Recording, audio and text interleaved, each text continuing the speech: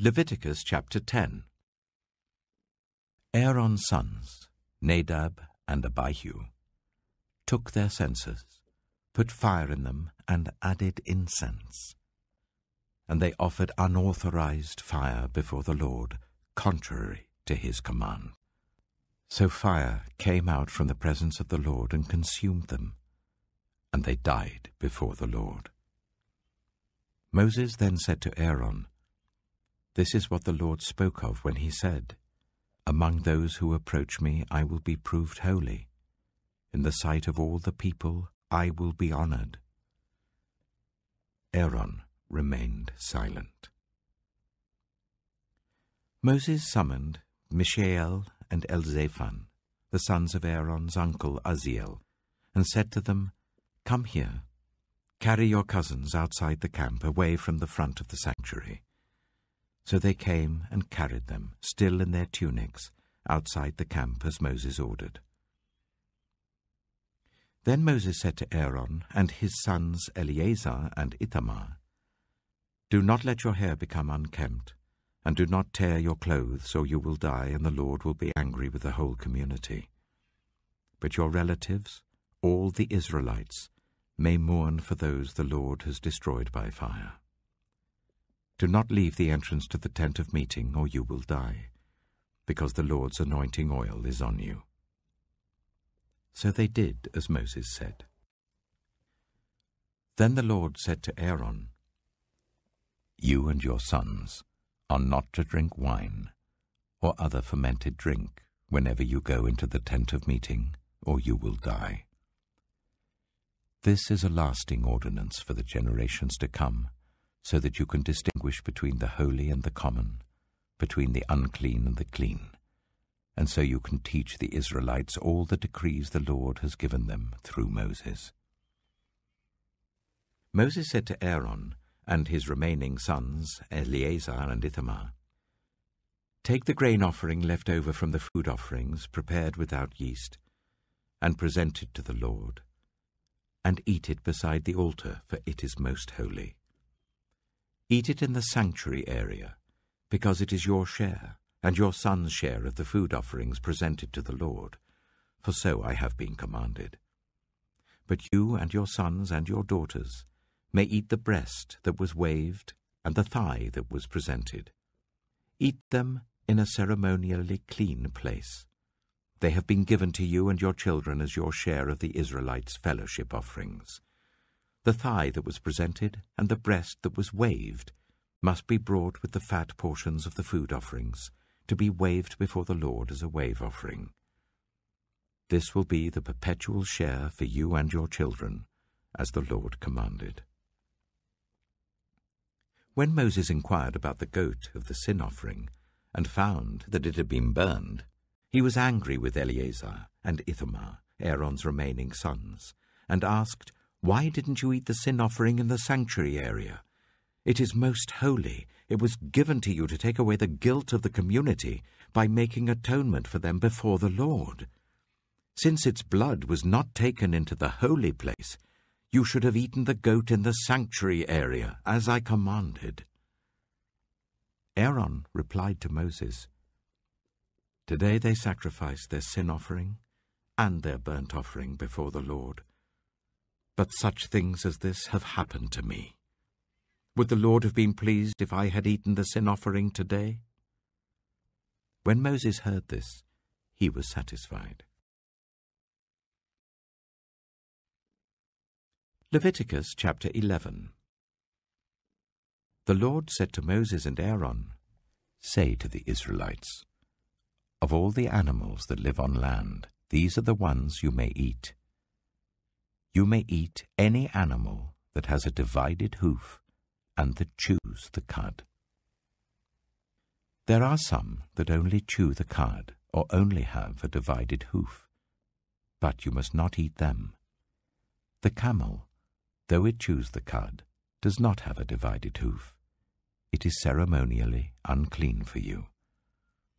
The hyrax, though it chews the cud, does not have a divided hoof.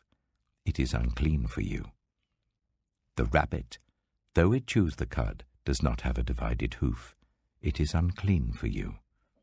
And the pig, though it has a divided hoof, does not chew the cud. It is unclean for you. You must not eat their meat or touch their carcasses.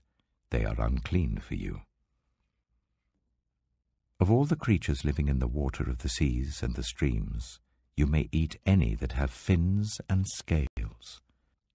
But all creatures in the seas or streams that do not have fins and scales, whether among all the swarming things or among all the other living creatures in the water, you are to regard as unclean. And since you are to regard them as unclean, you must not eat their meat. You must regard their carcasses as unclean. Anything living in the water that does not have fins and scales is to be regarded as unclean by you. These are the birds you are to regard as unclean, and not eat, because they are unclean: the eagle, the vulture, the black vulture, the red kite, any kind of black kite, any kind of raven, the horned owl, the screech owl, the gull, any kind of hawk, the little owl, the cormorant, the great owl, the white owl, the desert owl, the osprey, the stork, any kind of heron, the hoopoe, and the bat. All flying insects that walk on all fours are to be regarded as unclean by you. There are, however, some flying insects that walk on all fours that you may eat. Those that have jointed legs for hopping on the ground. Of these you may eat any kind of locust, cricket, cicada, or grasshopper. But all other flying insects that have 4 legs you are to regard as unclean. You will make yourselves unclean by these. Whoever touches their carcass will be unclean till evening. Whoever picks up one of their carcasses must wash their clothes, and they will be unclean till evening. Every animal that does not have a divided hoof, or that does not chew the cud, is unclean for you. Whoever touches the carcass of any of them will be unclean. Of all the animals that walk on all fours, those that walk on their paws are unclean for you. Whoever touches their carcasses will be unclean till evening. Anyone who picks up their carcasses must wash their clothes, and they will be unclean till evening. These animals are unclean for you. Of the animals that move along the ground, these are unclean for you: the weasel, the rat, any kind of great lizard, the gecko, the monitor lizard, the wall lizard, the skink, and the chameleon. Of all those that move along the ground, these are unclean for you. Whoever touches them when they are dead will be unclean till evening. When one of them dies and falls on something, that article, whatever its use, will be unclean, whether it is made of wood, cloth, hide, or sackcloth. Put it in water. It will be unclean till evening, and then it will be clean.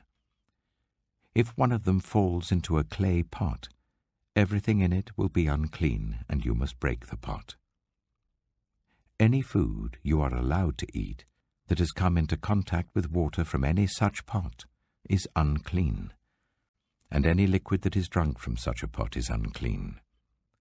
Anything that one of their carcasses falls on becomes unclean. An oven or cooking pot must be broken up. They are unclean, and you are to regard them as unclean. A spring, however, or a cistern for collecting water remains clean. But anyone who touches one of these carcasses is unclean. If a carcass falls on any seeds that are to be planted, they remain clean. But if water has been put on the seed and a carcass falls on it, it is unclean for you. If an animal that you are allowed to eat dies, anyone who touches its carcass will be unclean till evening. Anyone who eats some of its carcass must wash their clothes, and they will be unclean till evening. Anyone who picks up the carcass must wash their clothes, and they will be unclean till evening. Every creature that moves along the ground is to be regarded as unclean. It is not to be eaten. You are not to eat any creature that moves along the ground, whether it moves on its belly or walks on all fours or on many feet. It is unclean. Do not defile yourselves by any of these creatures. Do not make yourselves unclean by means of them or be made unclean by them. I am the Lord your God. Consecrate yourselves and be holy, because I am holy. Do not make yourselves unclean by any creature that moves along the ground. I am the Lord, who brought you up out of Egypt to be your God. Therefore be holy, because I am holy. These are the regulations concerning animals, birds, every living thing that moves about in the water, and every creature that moves along the ground. You must distinguish between the unclean and the clean, between living creatures that may be eaten and those that may not be eaten. Psalm 40. I waited patiently for the Lord. He turned to me and heard my cry. He lifted me out of the slimy pit, out of the mud and mire. He set my feet on a rock and gave me a firm place to stand. He put a new song in my mouth, a hymn of praise to our God. Many will see and fear the Lord and put their trust in him. Blessed is the one who trusts in the Lord, who does not look to the proud, to those who turn aside to false gods. Many, Lord my God, are the wonders you have done, the things you planned for us. None can compare with you. Were I to speak and tell of your deeds, they would be too many to declare. Sacrifice and offering you did not desire, but my ears you have opened. Burnt offerings and sin offerings you did not require. Then I said, Here I am, I have come. It is written about me in the scroll. I desire to do your will, my God. Your law is within my heart. I proclaim your saving acts in the great assembly. I do not seal my lips, Lord, as you know. I do not hide your righteousness in my heart. I speak of your faithfulness and your saving help. I do not conceal your love and your faithfulness from the great assembly.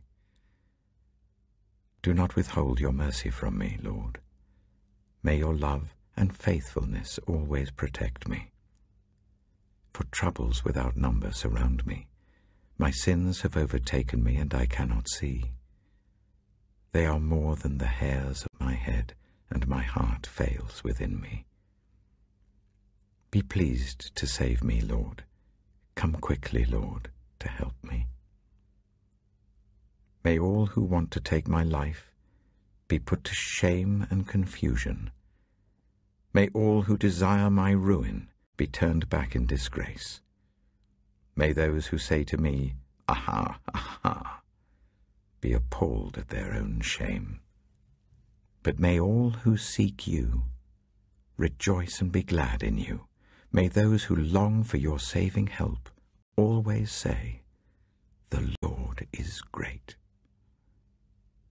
But as for me, I am poor and needy. May the Lord think of me. You are my help and my deliverer. You are my God. Do not delay. Proverbs chapter 9. Wisdom has built her house.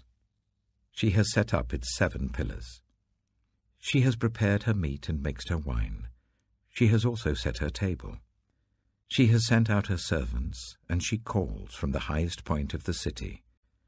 Let all who are simple come to my house. To those who have no sense, she says, Come, eat my food and drink the wine I've mixed. Leave your simple ways and you will live. Walk in the way of insight. Whoever corrects a mocker invites insults. Whoever rebukes the wicked incurs abuse.